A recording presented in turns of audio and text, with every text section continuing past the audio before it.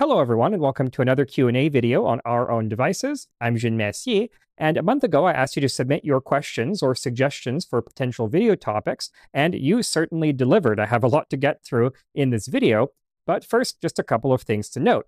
First, if your question doesn't show up in this video, it's probably because you submitted it in the comments of the original video and didn't send it to the email address that I provided. I get a lot of different comments on all of my videos every single day, and it's really hard to keep up with them. So if there is a question that you'd really like answered, just send it to the email address. It's going to show up on the bottom of the screen here, and I will get to it right away. Second, so I don't keep you in suspense for the entire video, the winner of the question or topic contest is Mr. Fred Blonder. Mr. Blonder volunteers doing restoration work aboard the NS Savannah. Now, if you're not familiar with this, the NS Savannah was a nuclear-powered cargo ship that was built in the late 1950s as part of President Eisenhower's Atoms for Peace initiative. And so from 1962 to 1972, it sailed all around the world promoting the peaceful use of nuclear energy. It's an absolutely gorgeous ship. It's very futuristic. All of the fittings are retro 1950s nuclear themed. Very, very cool. And currently it resides at Pier 13 in Baltimore, Maryland, where it is being slowly decontaminated for not only radioactive materials, but also asbestos. And unfortunately, once it is decontaminated, there is a very real chance that it will be scrapped because no organization has yet stepped up to maintain the ship as a museum. And so Mr. Blonder is trying to arrange for me to travel to Baltimore and film a video aboard the ship, which will be important for preserving this very precariously placed piece of nuclear history. So very much looking forward to that. Thank you so much, Mr. Blonder, and congratulations. And finally, I had also announced that I was looking for an assistant to help proofread and fact-check my videos before they're published, and I'm happy to announce I found the ideal candidate. Congratulations to Mr. Julian Horn. Now, for everybody else who submitted applications, you have a whole wide range of areas of expertise, and so I'm going to be keeping all of your information on file, and if I need to draw upon that expertise for a particular video, I will definitely be giving you a shout. So you'll probably be hearing from me at some point in the near future. Right, so let me take a little sip of Benedictine, perfect holiday drink. It's very sweet and spicy. Very good. And let's get on with the questions. So Emily C. writes, I was curious if your intro song was a reference to a bugle call, or is it an original song? I guess you're referencing the intro I had for the Cabinet of Curiosities segment. That's actually the first movement of Pictures at an Exhibition by Modest Mussorgsky, specifically the Maurice Ravel orchestration. This dates from the early days of my channel when most of my content was voiceover documentaries, and I was just starting to experiment with the Cabinet of Curiosities format, actually looking at real artifacts on screen.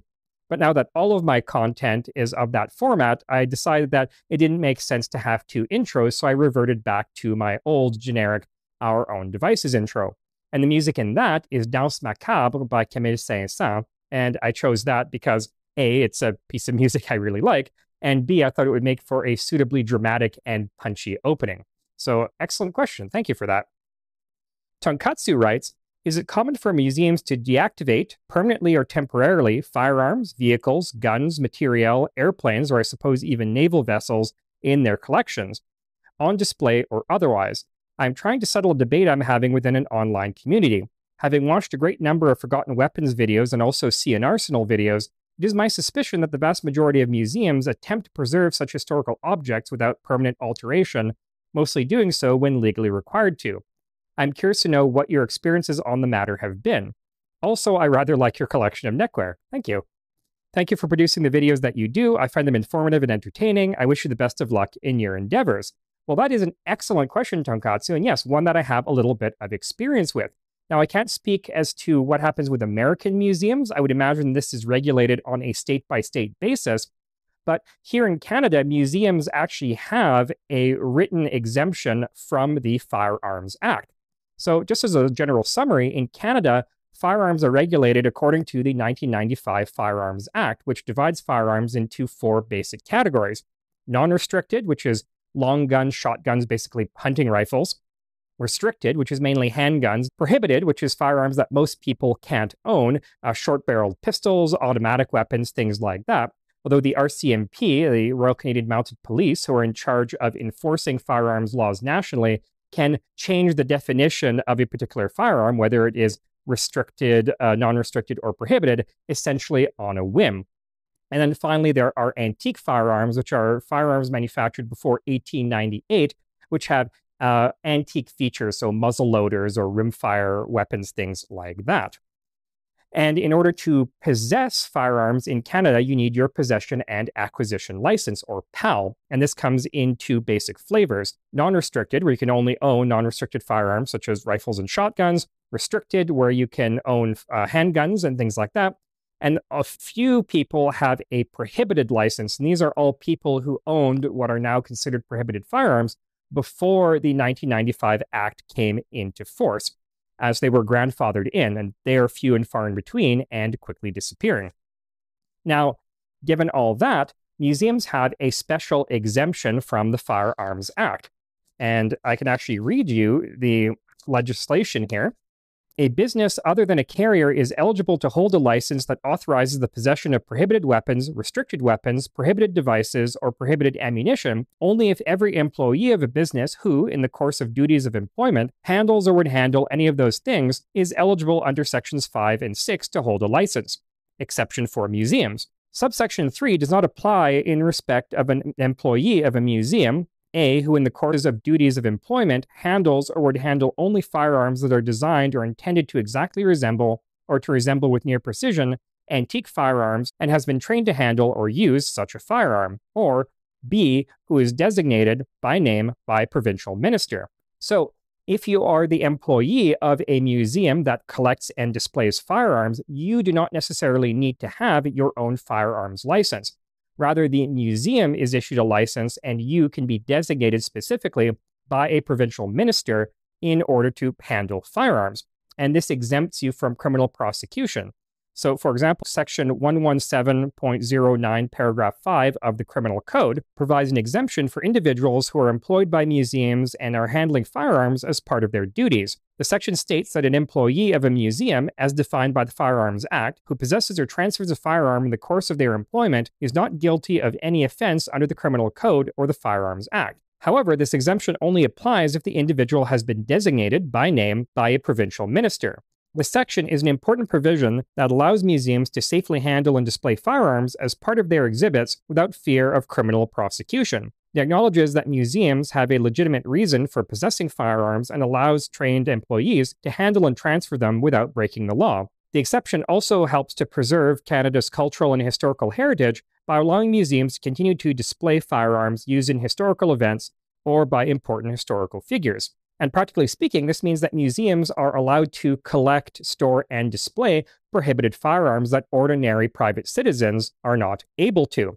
And so if we look at Regulation SOR 98-210, a business other than a museum may display a restricted firearm or a prohibited firearm only if it A, is unloaded, B, is rendered inoperable by means of a secure locking device, C, is displayed in a locked display case or cabinet, D, is not displayed in a store window, and E, in the case of a prohibited firearm other than a prohibited handgun, is displayed in a location that is easily accessible only to the owner or an employee of the business.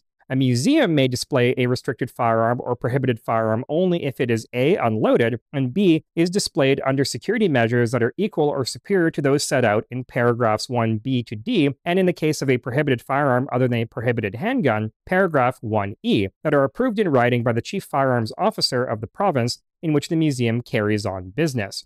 So what this further means is that museums can not only collect, store, and display prohibited firearms, but also they are not required to permanently deactivate them as a private citizen would. And in most of the museums that I've dealt with, what they'll typically do is remove a vital component such as the firing pin and lock it away somewhere else in the museum. This is considered to be adequate temporary disabling of a firearm as per the law. Now, the situation, of course, is very different when a firearm is being displayed outside in a public area. Say if you're a museum that has artillery pieces or heavy machine guns displayed on its lawn.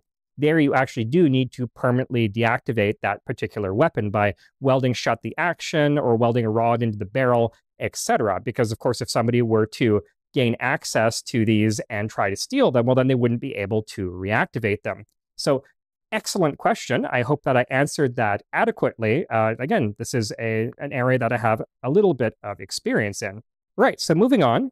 Griswold Fantasia, awesome name, writes, Samuel Morse's telegraph was invented in 1844. The first electrical generators were developed sometime in the 1870s or 1880s. What powered telegraphs in the interval? The U.S. Civil War used telegraphs. Westerns are full of shots of telegraph operators. Not a single one ever shows what powered them. It must have been batteries, but what did they look like? How were they recharged? Dry or wet chemicals, probably. Or did railroads ship them? Were they ordinary goods found in proverbial general stores of the day? Yes, they were indeed powered by batteries, and in fact, the first major developments in battery technology were made largely in service of the new telegraph industry, as well as for scientific investigation. And one of the first batteries to become basically standard in the telegraph industry was the Daniell cell. And this was invented by John Daniell in 1836. It consisted of a cylindrical device with a zinc anode, a copper cathode, and a twin electrolyte consisting of sulfuric acid or zinc sulfate with a porous barrier of unfired pottery separating them. And the idea here was that the copper sulfate would consume the hydrogen that was given off by earlier battery designs. And interestingly, in 1881, the Daniell cell was used as the first standard for defining the volt as the unit of electrical potential. Now, in the 1840s, a gentleman named William Grove invented a more powerful version of the Daniell cell called the Grove cell, and this had a zinc anode, a platinum cathode, and twin electrolytes consisting of nitric and sulfuric acid, again separated by a pottery barrier. While this was more powerful than the Daniell cell, it had a nasty habit of emitting noxious nitric oxide fumes. Now, in 1841, the famous chemist Robert Bunsen of Bunsen burner fame came up with yet another improvement on the Grove cell, in which he replaced the expensive platinum with compressed carbon. And then finally, in the 1860s, a Frenchman by the name of Callot, and I don't know his first name, apparently it has been lost to history, invented yet another improvement on the Daniell cell called the gravity or crowfoot cell. And this had a zinc anode at the top with a distinctive crowfoot shape, a similarly shaped copper cathode at the bottom, and the bottom of the jar was filled with a copper sulfate solution, and the top with a layer of battery oil. And that oil was there to prevent the zinc from dissolving and plating itself onto the copper, which would have fouled the battery. So this is a very brief overview of some of the earliest cells that were used in telegraphy, but it just shows that there is a huge amount of fascinating history and chemistry to be covered. And if I ever come across actual examples of these types of cells, I will definitely do a video on those. So another excellent question. Right, so that does it for the questions. We're now moving on to topic suggestions. And like I said, that contest was won by Fred Blonder, who, in addition to the NS Savannah, suggested a number of other interesting things that I should check out in Baltimore, including a working Linotype machine. So Linotype machines are a type of typesetting machine that were used in newspaper offices for around 100 years, and they are absolutely fascinating. And I've covered briefly the history of these in a video on Today I Found Out, but I've always wanted to have a look at a working Linotype machine. The way that these things operate is absolutely fascinating. So that's definitely something to check out in Baltimore. Another thing he suggested was to check out his brother's house, which has original gas lighting. And indeed, household lighting is something I've wanted to cover, so definitely. And then finally, something called the Baltimore Steam Machine Gun, which just sounds awesome. So apparently lots to see in Baltimore, so I'm really looking forward to making that trip, seeing what the city has to offer, and bringing that to you, my viewers. Anyways, let's move on. Bill Turner writes, in one of your YouTube videos, I noticed a CMP truck. I haven't found a video on the important vehicles of Canadian manufacture. Have you considered these as a subject? Not really. Although I have covered a lot of military subjects, I don't really consider this to be a military history channel. I'll cover military subjects when they represent an interesting application of a certain technology or an interesting solution to a particular problem. But when it comes to just covering vehicles or general equipment and things like that, that's a little bit outside my wheelhouse. But who knows, maybe in the future I'll expand my horizons a little bit and I'll cover more generic topics like that. But still interesting suggestion. Rai H writes, hi, I've been a longtime viewer and subscriber to your YouTube channel, Our Own Devices, and I noticed they have not yet covered the topic of reel-to-reel tape recorders. Being a channel that seems to cover these sorts of items, I figured that I would make a suggestion about it. If you're interested, I have a rather special German reel-to-reel recorder in unrestored working condition made around 1962 called the Saba TK220 US. Haven't found all that much information on this particular model, which is what leads me to believe that it is rather special. I would be more than happy to loan it to you if the time arises. Absolutely. I have done a bunch of other videos on various recording media, including phonographs and wire recorders. So yeah, I definitely should do reel-to-reel recorders. So I actually have a small little reporter size unit from the 1960s. And if you send me your example, I might be able to get a couple of other examples together and cover that topic. Really great suggestion. So Ethan writes, "Hello, first, I love your beard and glasses. Super handsome." Thank you, Ethan. Second, I watched your Tauchkette episode. Great explanations. Curious, do you have a scuba certification / have you ever been scuba diving, either open circuit or a rebreather? Yes, I actually did have my scuba certification, but I've since let it lapse because I haven't had many opportunities to go diving in the past couple of years. But I do intend to recertify. I absolutely love diving. And although I've only done open circuit diving so far, I would love to do rebreather diving just for the technical novelty of it. So Jeremy Fox writes, have you thought about covering the Orenda, especially the Iroquois jet engines? This is actually pretty funny. I graduated in aerospace engineering with a specialization in aerospace propulsion, and yet I have not really covered jet engines on this channel, so I will have to correct that. And if you're not aware, Orenda was a Canadian jet engine manufacturer, and probably their best product, their most famous product, was the Iroquois engine, which was meant to power the Avro Arrow, the high-speed, high-altitude interceptor developed at the end of the 1950s that was unfortunately canceled by the Canadian government. And I'm aware of two Iroquois engines that survive. One is at the Warplane Heritage Center in Hamilton, Ontario, and the other is at the National Aviation Museum in Ottawa. So if I ever go back to Ottawa, I will definitely check those out. When it comes to regular Orenda engines, I remember there was a cross-sectioned example in one of the engineering buildings at my alma mater, which was Carleton University in Ottawa. So if I go to Ottawa, I will definitely go there and cover the history of those engines. Timothy Zatara writes, first off, I would like to let you know that your videos are extremely interesting and well-researched. I truly appreciate your effort and share your content with like-minded friends. With that said, I ran across an item I find fascinating but have found little backstory to. The item is a self-heating solder sleeve joint that strikes like a match and burns without flame. In the limited information I have found, they were used by British SOE for demolition purposes. They are often referenced as World War II era, but I've seen some dates into the 1960s. While the operation is straightforward, the application, development, and history is where the story is hidden. I'm hoping you are equally intrigued and interested in researching this further. These solder connections have proved difficult to locate, but I was able to order some from the UK. If you are interested in pursuing this story, I'd be more than happy to donate a complete box to you.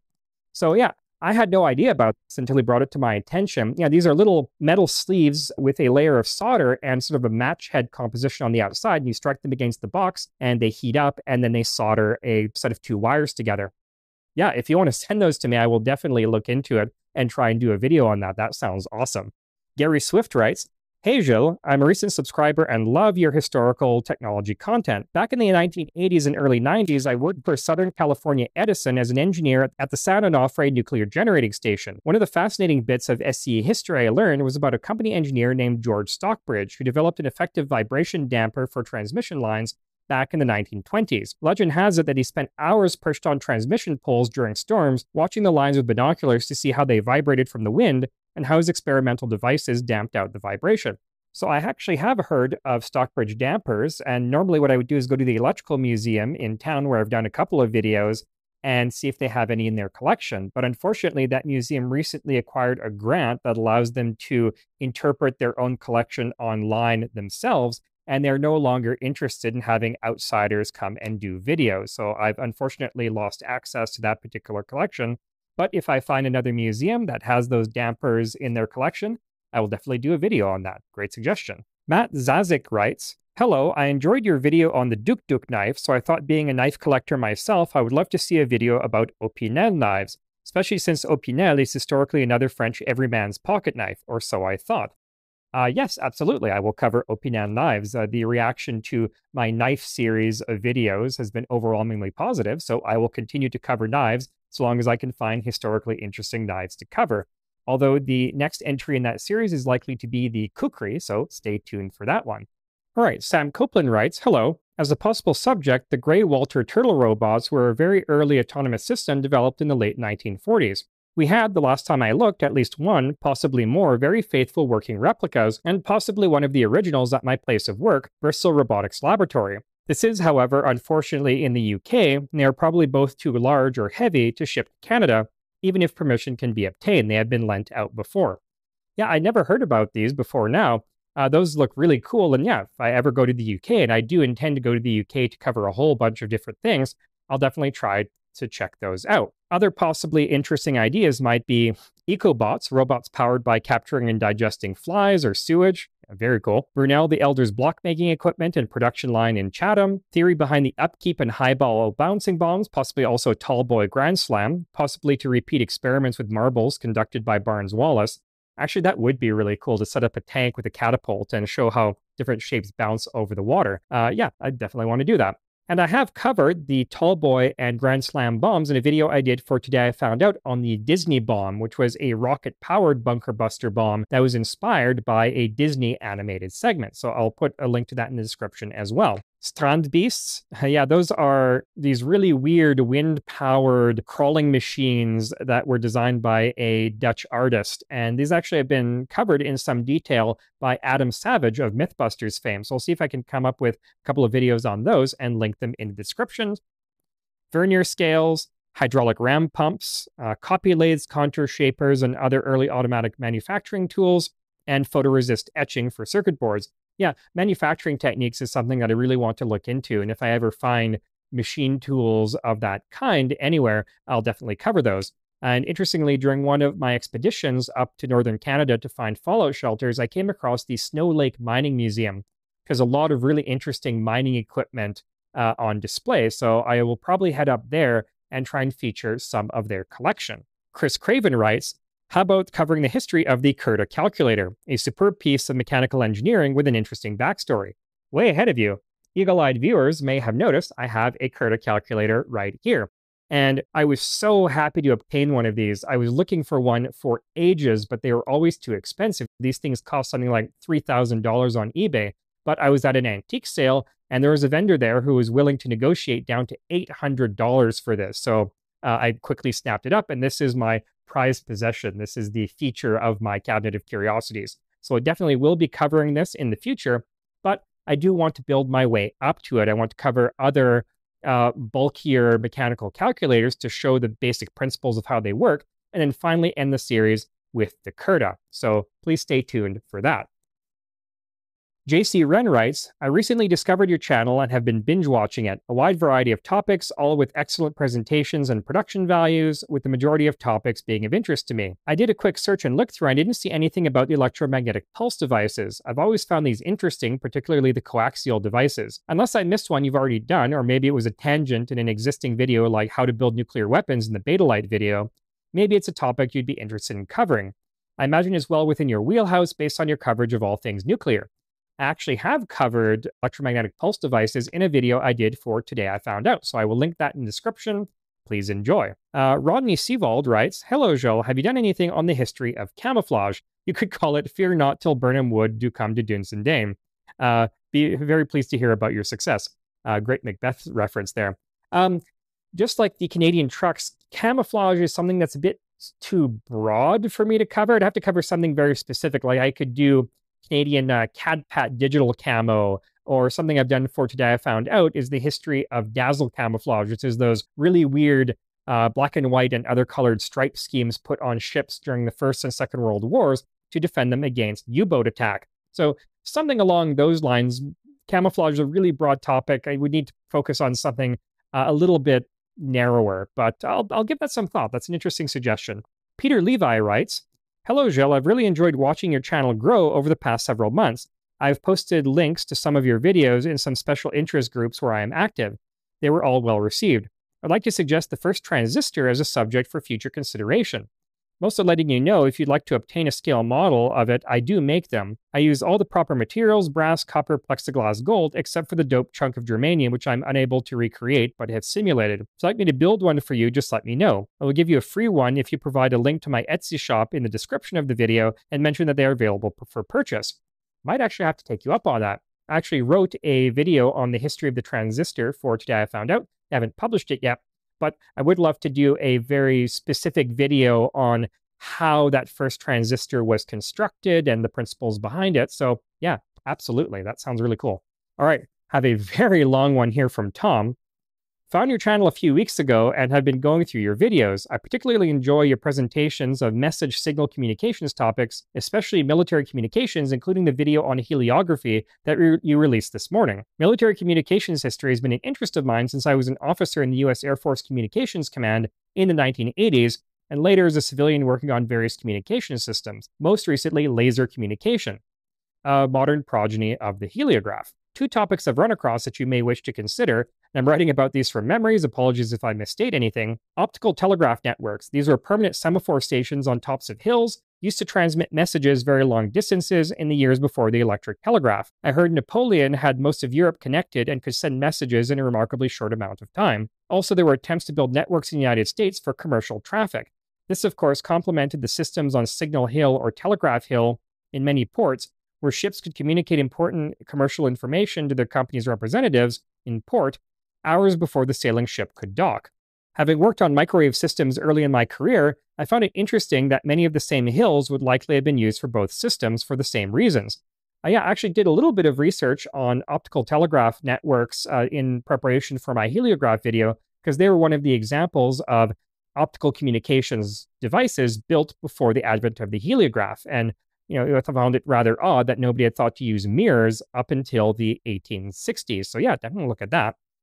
The second one is, you already covered the transatlantic telegraph cables. In the late 19th century, the US and Great Britain were the leaders in developing cable-laying technology and owned custom-modified or specially built cable-laying ships. Therefore, most other countries contracted to them for their cables, particularly from European countries to their colonies around the world. One result of this was that on the eve of World War I, the British knew where the German cables were, and the first act of belligerency on the part of the British was for the Royal Navy to cut those cables. This forced the Germans to send signals to their colonies via radio telegraphy. As in World War II, the British secretly devoted a lot of resources to decrypting German signals. It turns out the Admiralty could intercept and read many of the signals sent over the air, so cutting the cables gave them a real advantage. The Germans must have suspected something because they apparently communicated with their embassies in the Americas via Swedish cables. However, since these cables went through Britain, they were monitored and the British noticed the use of German encryption. This may be the actual story of how the infamous Zimmermann telegram was intercepted. Even more interesting, though, around 1916, the French needed a cable from metropolitan France to French North Africa, but the British didn't have enough resource to produce a brand new cable. So they stole the cut German cable originally running from Emden to Tenerife, picking up a portion and laying it to Casablanca. Turned out to be a bit of an adventure as the Germans figured out what was going on and were trying to torpedo the cable-laying ship as it was doing its work. This was so successful that the rest of the German undersea cables were forfeit as part of the Versailles Treaty and were relayed to ports in the victorious countries. Hope these may be of interest to you, Gilles. Looking forward to seeing more on your channel. Those are awesome stories. I've heard of some of them, but not others. And yeah, definitely want to cover that. That would probably be better for a Today I Found Out video, since I usually try to focus on something where I have an artifact in hand. Although I am focusing now primarily on my own channel, I do plan to write the occasional script for Today I Found Out. For example, when traffic on my channel experiences a slump or, when I feel like it. So that'll make for a really good one, the cable war. And finally, Hans writes, great videos. I've just started to watch your channel. Do you have any interest in railroad subjects? Many great things developed by the railroad, including the Westinghouse air brake, which is still in use over 120 years later. Yeah, I haven't really covered any railroad subjects, but I really should. If I find a good railroad museum somewhere that I can visit, I'll definitely see what they have in their collection and try to cover some of those subjects. There's just an absolute gold mine of technological innovation there. And, well, that pretty much does it. Thank you so much, everybody, for submitting your questions and your suggestions. I plan to do this type of video a lot more often now going forward, because when I ask you to submit your questions, you really do deliver. Anyway, that's all I have for you today. Again, thank you so much for watching. I'll see you next time on a regular video where we'll look at yet more fascinating devices, including perhaps some of the ones suggested in here. Until then, I'm Jean Messier from Our Own Devices. Happy holidays and have a great day.